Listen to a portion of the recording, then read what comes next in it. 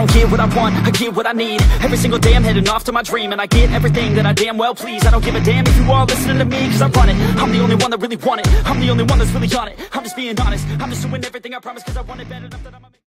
Hey guys, and welcome back to a brand new What If. Yes, I'm back. I had a company called Visa Music claiming all my videos. Even the channel Netflix, who owns the music, the copyright free music got claimed. But it was just a big issue, they sorted it out. But as soon as that happened, other companies started to claim. I've sorted it all out, but I just can't use music at the moment in my videos. It can be in my intro, but it can't be in the videos, because the intro only has a small part of the song. When that gets sorted out, music will be back though, so don't worry. Anyway, this is a new What If. After this, I'm going to take a break from making a bunch of new What Ifs, hopefully, and just focus on the ones I made. There might be like 2 more new ones that I've had planned for ages but forgot, but that's a big maybe. Anyway, this is what if Deku had every quirk. I know you're thinking, isn't this just what Deku could copy quirks? No, this is different. This is basically, oh yeah, to like for the next part, 35 likes. Basically, Deku literally has no quirk, but he has every quirk. He can make new quirks just by thinking of them, or just take any other quirk anyone else has. But he can also amplify the quirk of others, and whatever quirk that, if someone else has the same quirk that he's like took it from them, like copied theirs, he can amplify the strength a lot stronger. And he can merge the quirks to make the new ones, etc. And when I mean every quirk, I mean every quirk, including the ones that are villains, including the ones that shouldn't be able to have more than one at a time, like one for all and all for one. Yeah, this is just going to be super overpowered. Anyway, let's start. When Deku was born, something weird happened. Everyone could feel the world spinning. Like, everything was, like, breaking apart, as if, like, reality itself was breaking. And then everything zoomed into this one boy with green hair, who has just recently been named Izuku Midoriya, and it all exploded back out of him. As soon as this happened, a bunch of people rushed towards... rushed towards the hospital, which is where the news said it came from. And they just see this small child, perfection, laying there, gracefully. And everyone was confused. Endeavor, number 2 hero at the time, goes up and just touches Izuku's cheek. When he does that, a flame explodes from one side of him.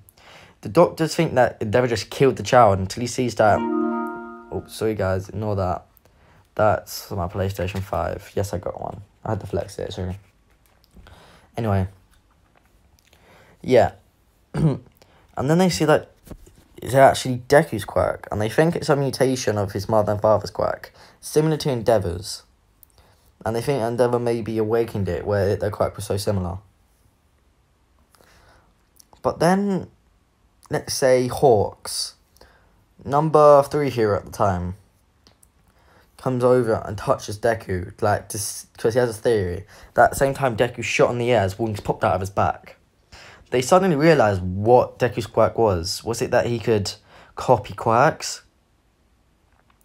As Deku grew up, the only quirks he had was Endeavor's and Hawks, as he didn't really know fully much about his quirk. He also had his mother's, because of course he's going to touch his mum. But he can't control... Oh, that sounded weird. Oh, no, I didn't mean it like that. Of course he's going to have, like, contact with his mum. He can't really control when he does it, though, yet. So anyone he touches, he gets their quirk. So he tries his best not to touch anyone. But everyone just thinks that Deku has a really powerful quirk, like Endeavor's and Hawks. And Bakugo looks up to Deku. It's the other way around now, as Bakugo didn't awaken his quirk yet. But also, Deku can copy people's quirk who haven't awakened as kids. But we're not going to go into that yet. So Deku just flies to school, being the youngest person to awaken their quirk. Actually, a baby was born with light. I forgot about that, my bad. And he just flies to school as usual, uses his flames and feathers to help people in the class. And then one day, Bakugo's quirk awakened. Explosions. And he went to Deku. Let's just say Deku in this one actually means, like, a hero and all that. He's like, Deku, look! I awakened my quirk. He shows explosions, like, it's as cool as yours. And Deku still has the same personality. He's like, wow, Garchomp, that's so cool. He touches Bakugo's arm, forgetting what happened. Forgetting about his quirk. And explosions pop out of his hand. Bakugo's just eyes widen. He's like, what? But that's my quirk. Then Deku explains to Bakugo what his quirk is. And Bakugo, instead of what would expect in canon, being enraged, eyes light up. It's like, your quirk's so amazing. You're definitely going to be the number one hero. And I'll either be your sidekick or the number 2 hero. And Deku just smiles. Let's just say there's a time skip. Like, halfway through their last year, Deku started to notice something about his quirk. It's different. And when he closes his eyes, something happens. It's like he goes to another world. And there's a bunch of numbers, symbols. He decides this time he's actually going to go into it and see where it is. As soon as Deku's in there for about 10 minutes, he realises where it is. He can create quirks here. But it's all seeming very advanced. So Deku already knows what he has to do. He creates a super intelligent quirk with what he can do, and suddenly he understands everything. He boosts his own super intelligence even further. And then he starts experimenting. Oh, let's see. I'm pretending to be Deku right now, okay? Let's see. Okay, my fire quirk. Black flames. Strongest flames possible. That's what I will replace it with. Ouch. And the quirk I got from Hawks. I'ma make it so I can mix my fire quirk with that, and he does. So now he has feathers that are flames, which means that when he uses them up, he can just grow new ones. So that he already got rid of Hawk's number 1 weakness, where his feathers aren't unlimited. And then he thinks, what next? I know. My quirk makes me heat up eventually. I have an extreme heat resistance. Now Deku pushes his quirk to the max. Sorry guys. Deku pushes his quirk to the max and doesn't even feel it. I feel the heat. He's like, yep, that's it. Then he's like, let's see. He then starts trying to do the opposite. He creates a water quirk and evolves it into a further ice quirk. He can now perfectly control water. Any amount of water. He can even take it from the air. He can create a massive tsunami. Or he could freeze to the point where he creates a new ice age. Deku's thinking, I can't tell anyone about this. But that doesn't mean I'm not going to push myself to the limits and go plus ultra. Deku just laughs to himself. He's still a huge fan of All Might. Then thinks, I need to be like All Might. Deku doesn't know All Might's full strength. Everyone just thinks it's either super strength mixed with flight. So that's what he gives himself. But to an insane level. Like, I'd say 1,000,000,000% of one for all. But Deku has perfect control over it. Then he gives himself super speed fly. In case his wings aren't good enough. He'll use them for turning and his actual flight quirk for speed. And then Deku thinks telekinesis.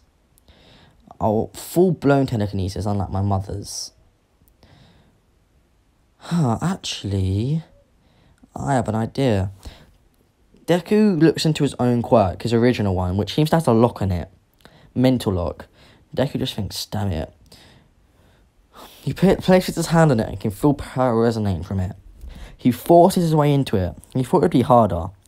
Just turns out it wasn't. It was a safety lock. And Deku thinks, okay, I'll take note of that. And it says he can enhance his own quirk. Deku edits this to enhance his and others' quirks. And then he changes that. Then he looks at his lifespan. He can see how long he live. Deku lives to the age of 84. Deku creates an eraser in his mind. This is basically his mind. He rubs out the 84 and puts the infinity symbol. Then Deku just feels an overwhelming rush of power, adrenaline, as his body has stopped the slowly death process that happens with aging. And then he thinks, I don't want to turn old. And he looks at his max age and he says, he looks at his prime age. He says, my prime age is 26. I'll look the best at blah, blah, blah. That'll be like his model phase, where he looks like a supermodel. And he looks it there, that's when he stops aging. And it's like, so I'm never going to die. I really will be the #1 hero.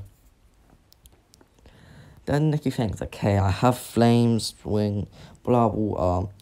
And he slowly starts creating more quirks for himself. And then he wakes up. Deku made one of his favourite quirks. It is time manipulation, perfection. He can freeze time, speed up time, go forward, into the future, go into the past. Rewind time on like certain things, or speed it up, or like in the entire world. So, and he wakes up, he looks at his clock and thinks, I'm tired still, but I need to be in this class in under 1 hour. And he just thinks, wait a minute, oh yeah, he freezes time. Normally this would be a bad thing to do, because like he would still age in it, because he can still move. But with his infinite life, Deku can just go back asleep. He wakes up fully refreshed. And he gets ready while time is still frozen. And unfreezes. Now he has a full hour to do whatever he wants. He of course done his training in that time, and he made it so his quirk gets a boost. His body gets a boost. Where, let's say if someone did 10 push-ups, nothing would happen. For this is like Deku lifting the world weight. He gets a lot of muscle definition. And then everything just goes normal. Deku hides all his other quirks that he made, except for the ones known. And he just says that his quirks evolved with his wings, because they're flames. He can't hide that. And then it goes to the last day before training. Before the 10-month training. Deku goes home through a shortcut, rushing home. It's a surprise for his mother that he's been waiting to do. But then he can sense the slime villain. He created a map quirk himself, so he can see everything in a, let's say, 200-mile radius. But since that can overwhelm someone a lot, Deku can focus on certain things. He just stops and says, ugh, come out, I can know you're there. Slime villain comes out and says, you must have a location quirk. That'll be actually very useful for me when I need to get away from them stupid heroes.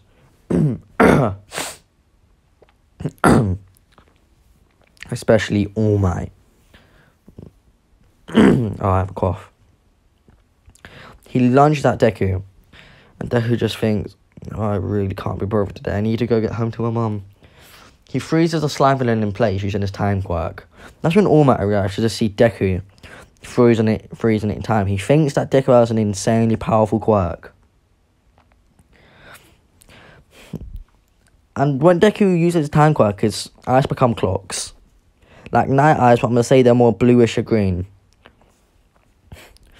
And All Might walks over and says, young man, what is your... Before he can even speak, Deku pins All Might to the ground thinking it's another villain. Because he tells him, because like his locator quirk, the map, doesn't have a sense. He can just sense when someone's near him, and he could see that the slime villain was hiding from him.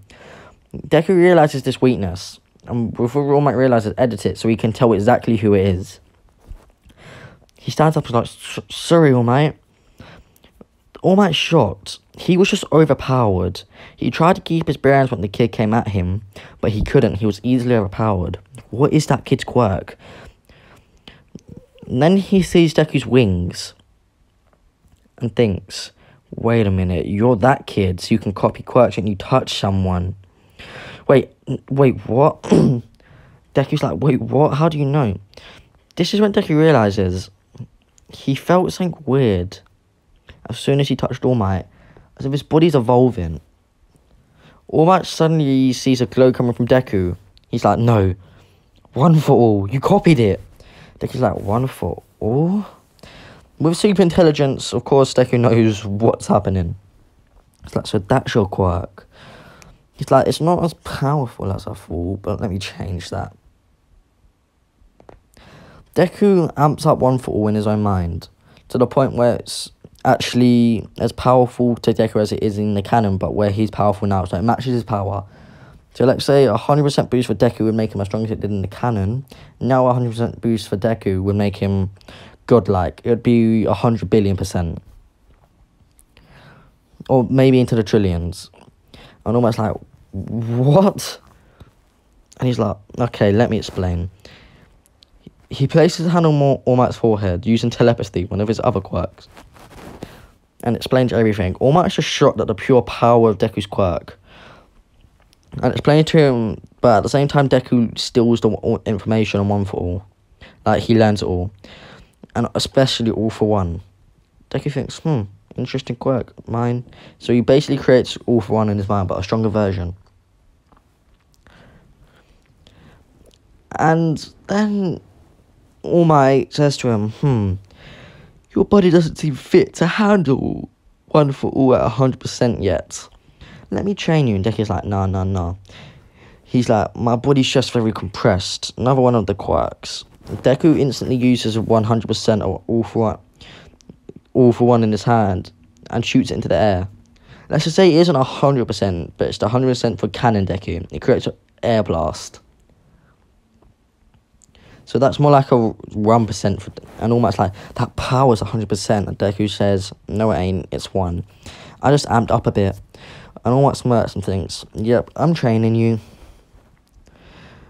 So yeah, that's what happens. Deku of course gets into UA on recommendation, but he still begs to take the entrance exam, which is allowed. So when Deku gets there, he sees Bakugo and runs over to him and smiles. And he has a flashback. A flashback to where he amped up his mum's quirk to telekinesis. Like, pushing it to telekinesis. Like, full-blown, no drawbacks. Like that child from One Punch Man. The green-haired one. And he goes, and he puts his finger on Bakugo's forehead and explains. The only one who fully knows a bit more about Deku's quirk is Bakugo and All Might. And Bakugo says, you can amp quirks? Whoa. Bakugo has a thought of asking Deku to amp his quirk, but says, no, that's rude. As he looks up to Deku a lot. Deku says, no, that's the reason I told you, I want to amp you. He goes to do it, and Bakugo stops and says, not right now. I want to do it after I get into UA. I want them to see how I am now. That would show me if I was really ready to be a hero. And Deku says, fair enough. They go to the entrance exam. And Deku just blitzes past everyone. They didn't even say start, and Ida yells at him, what are you doing? He didn't say start until President Mike yells down. Being a hero, if you wait for something to happen, it will be disaster. And Ida realises and says he understood the true reasoning. And sprints after him. Deku's easy destroying robots. And Bakugo's not far behind him. He's trained a lot more than canon. Meaning he's a lot more powerful. And Deku's just thinking, he's catching up. Guess I'll use some more quirks. The flame on Deku's wings spark up even more as he launches out feathers, destroying a bunch of things. And he focuses. The feathers start exploding wherever they're touching, and Bakugo's just shocked at the pure power. Deku starts using his actual flight skill, speeding up and just destroying robots as it is. And he gets bored. He's like, well, they're gonna find out I'm more powerful than it seems anyway. He puts his finger in the air and freezes time. I think, so, what quirk do I use? That will do. He unfreezes time, getting in the same position perfectly. Just by I'm sure guys are really tired. Just by rewinding himself. So his body moves back to the same position. And he says, a miniature black condensed control black hole. A control black hole. And he creates a tiny one that barely anyone can see it. Like his little speck of dust. But it sucks in most of the robots, like, that have been destroyed and all that. And so Deku can control it. He only sucks in a few more alive robots, leave the rest for everyone else. And he thinks, I might as well help Nezu out and clean up the mess. Everyone's shocked at this and just wonders what is his quirk. And then Nezu says through the speaker, Izuku Midoriya, you proved your point. You've already gotten any recommendations alone. Please come back to the viewing area so the other participants can actually do the exam. Also, thanks for the help with the cleanup. You might need help afterwards as well. Deku says sure and teleports back to the watching room. Everyone's shocked, but they just ignore it until the 0-point robot appears. Deku's like, interesting. Until he uses his locator map and sees that there's a girl actually stuck in front of the robot. He tells us to Nezu and he can't. And Nezu says, I can't cancel it. I didn't think of this. As remember, Nezu's actually quite destructive, as we can see when he had to do the student versus teacher. And he says, damn it, he teleports back out there and grabs the rubble on Uraraka and chucks it away. He heals Uraraka's leg, like heals her and all that, and chucks it across the entrance area, like to the where everyone else ran. And he looks at the robot and thinks, not bad. The black flames appear on Deku's hand, and he shoots a huge wave of flames, melting the robot down to basically nothing. I'm just like, ugh, this was fun, and I guess I got to show off my power. Anyway, guys, hope you did enjoy. If you did, make sure you share with your friends, family, subscribe. Get me to 100k subscribers. I know it ain't going to be tough. Oh, yeah, Happy New Year. My days. I got so focused on doing everything else. Happy New Year. Maybe 2021's our year to hit 100k. Anyway, I hope you guys do enjoy. Peace out, guys. Bye.